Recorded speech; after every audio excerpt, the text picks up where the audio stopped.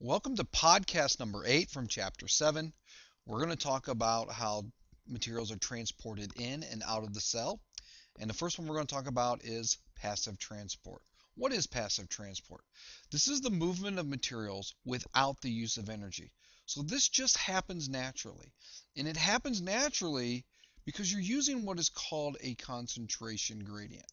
All right, now we're going to use brackets to mean concentration.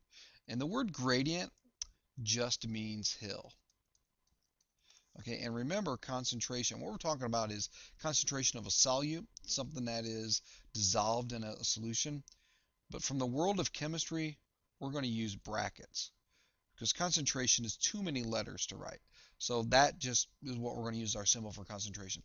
So here's how we would draw a concentration gradient. Just going to draw a triangle. And at the top, we have a high concentration of something. And at the bottom, we have a low concentration of something. And think of like you've got a skateboard at the top of the hill. It naturally, because of gravity, wants to go this way. Now, as we go down the concentration gradient, we're eventually going to create a situation which is called equilibrium. In equilibrium, the root word is equal. So when things are equal or at an equilibrium, the molecules or the substance is going to move this direction and it's going to move that direction at an equal rate. All right, so you want to make sure that you know how to draw the concentration gradient. And this is going down the concentration gradient, and this requires no energy. All right, make sure you know that. That is a absolute must in this chapter. All right. Now, passive transport comes in three different flavors. The first one is diffusion. This is any molecule moving down the concentration, and you have all come across this. For example, somebody sprays air freshener in one part of your house, and it diffuses through all of the house, and so you'll smell it in other rooms. You've probably been gone home after school. You sit down, you're watching SpongeBob, and all of a sudden you smell pizza. Mom's cooking a pizza in the kitchen, high concentration of pizza molecules, low concentration in the living room and the TV where you're at. The molecules have diffused from the kitchen, high concentration, to the living room, which is a low concentration. The second type is called osmosis.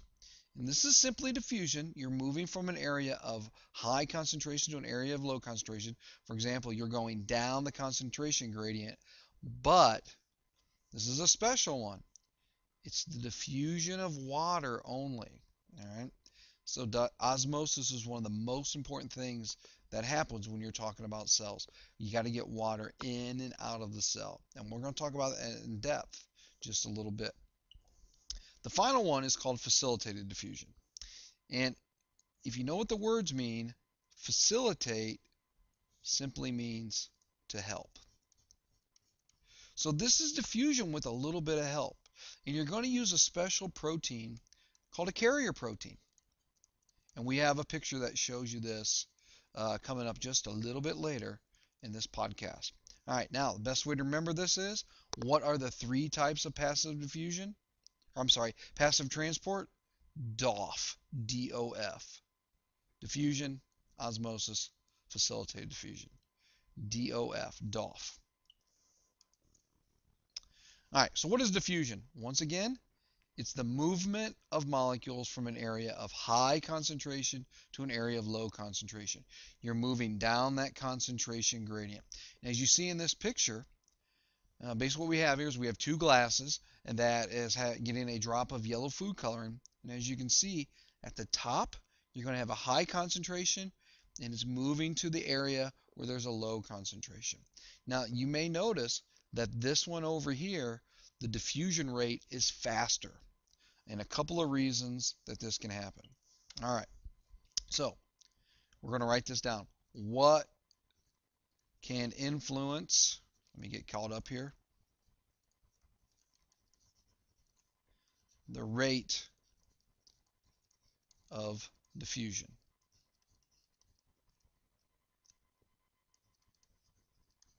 We'll put them over here. All right, number one. We're going to call this the steepness of the gradient.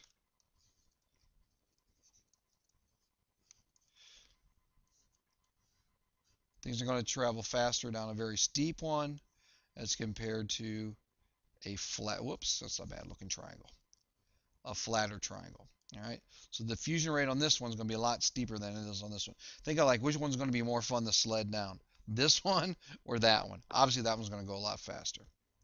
All right, number one is going to be temperature. What happens is the hotter something is, the faster it is. All right, so what you see here is, over here when this one was going faster, maybe this is hot water and that was cold water. So this one was going much slower. Right? So the two things that are going to influence the rate of diffusion the most is the steepness of the concentration gradient and the temperature. If it's colder, less diffusion. If it's hotter, more diffusion.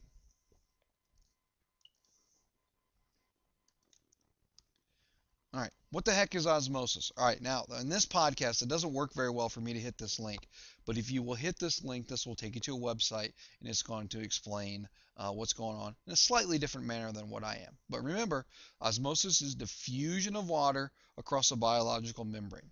When we talk about a biological membrane, we simply mean cell membrane, a nuclear envelope, the outer membrane on a mitochondria, anything that's that phospholipid bilayer. All right, now remember, I'll stop our animation here for a second. Any membrane is selectively permeable. And what selectively permeable means, change our colors here. Selectively permeable means some stuff can get in and out, others can't. All right, so mainly what happens is a small molecule can get through, big molecules cannot. And that's what you're seeing going down on here in this animation. Water molecules are very, very small. They're the small blue circles. And as you can see, this line right here, this is the membrane, and it's got the little pores in them. And these pores would be like the the channel proteins that we saw in our previous podcast. These big green circles, which are sugar molecules, very large molecules, C6H12O6, they can't fit through the little holes. And so what happens is that osmosis is trying to reach an equilibrium. And the best it can do is add water to the inside of the cell. All right? So this is a perfect example of what's going on in osmosis. Now, when you want to talk about osmosis, you got to know the tonic words, most often referred to as tonicity, Tonicity, but I just call them the tonic words because I think it's just easier. The first one is hypotonic. Hypotonic means high concentration of water, low concentration of solute. The word specifically refers to this low part. All right. I always remember it as hypo equals mo. Mo water in a hypo. Now, if you put something in one of these, the cell will expand.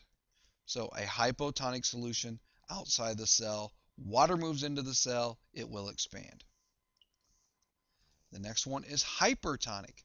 Hyper is low water, a high amount of solute. The hyper part refers to the high part. Okay? I always remember it as hyper gets smaller. Why this makes sense is that water will leave it and a cell will shrink. All right? So if you want to remember this, hypo means more, or mo, more water. Hyper, I always remember it as this. Hyper is smaller. Why do you have smaller? Because you have less water. Arrow down meaning less. But remember, the words really deal with how much solute there is. Hyper, very hyperactive, you got high activity, high amount of solute. If you have a lot of solute, you have less water. Hypo means you're low. Low solute, which will mean you'll have more water. Okay, hopefully that wasn't confusing to you.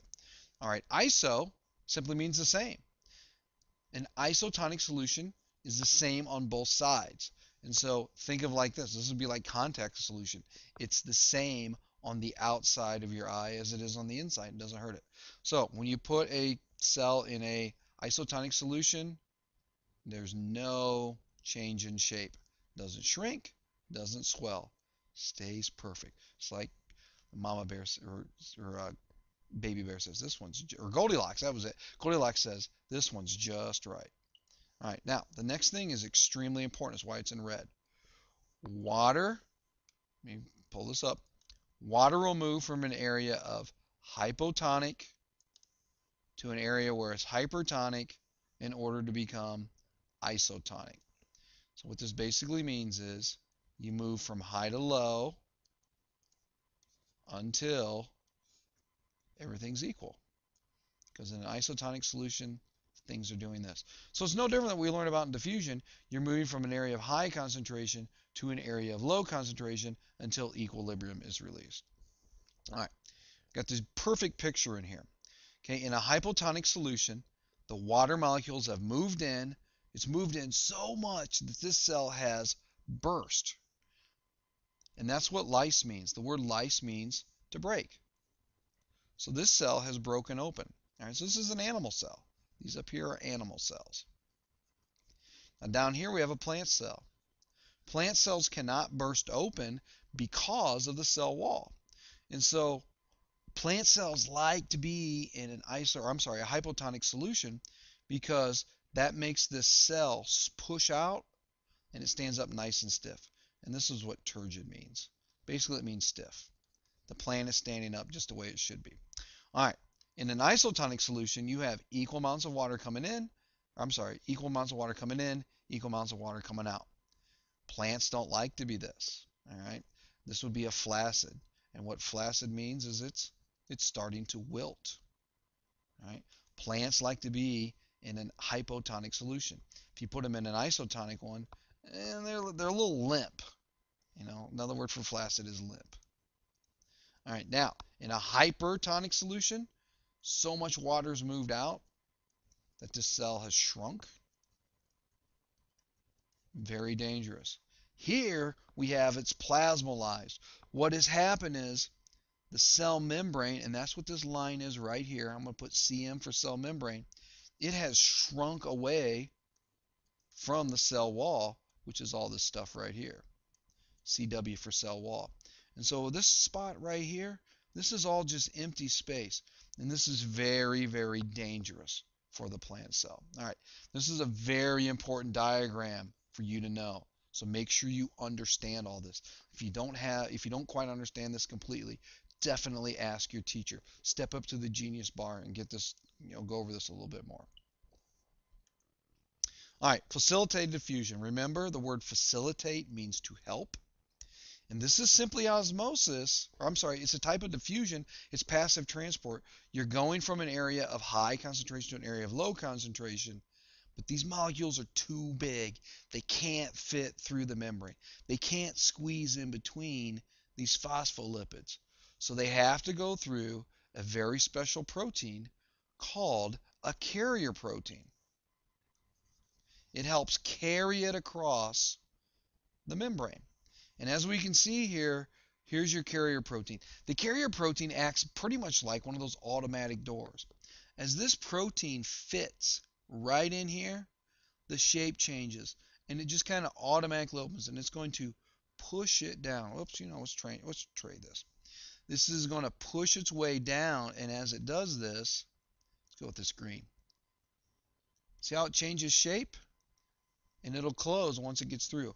So it's just like an automatic door that you'd find at like any kind of store where it just, as you step on the mat or you walk in front of the sensor, it just opens up. All right, that is going to end our podcast today. Make sure you check out the next one, podcast number 9, when we talk about active transport.